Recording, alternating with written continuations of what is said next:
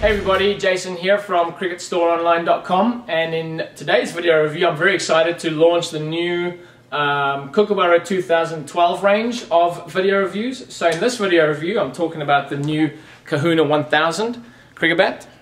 This is just absolute beauty. You're looking at 1, 2, 3, 4, 5, 6, 7, 8, 9, 10 grains on this. Comes with a Kookaburra toe guard, the Kookaburra white grip on there. We give you a good look at the profile. Really nice and meaty. This is what Kookaburra call their big edge. So we'll measure that with the tape measure in just a second. But nice thick toe. A lot of bats have got that sort of similar design these days with the thick toe.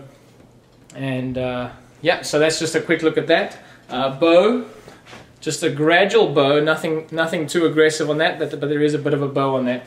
So let's have a look at the edges on this this particular bat. This is a lighter one, but you're looking at 37 millimeters on this bat. Let me just chuck it on the scale for you. I'll tell you what it weighs.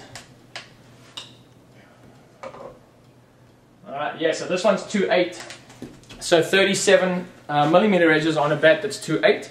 So that's pretty decent. So you can hear the ping.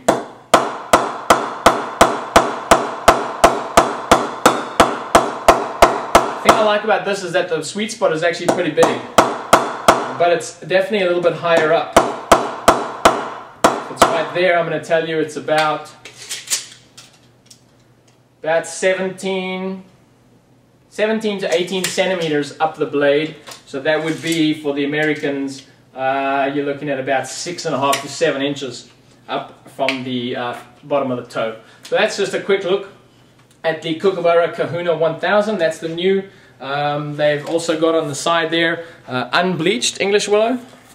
On the other side, their website www.kookaburra.biz, big edge stickers. This bat does come in a bat cover, and I'm shipping it all over the world now. So thanks for watching. This is the Kahuna 1000 review, and I look forward to seeing you guys on my next video. Catch you guys later.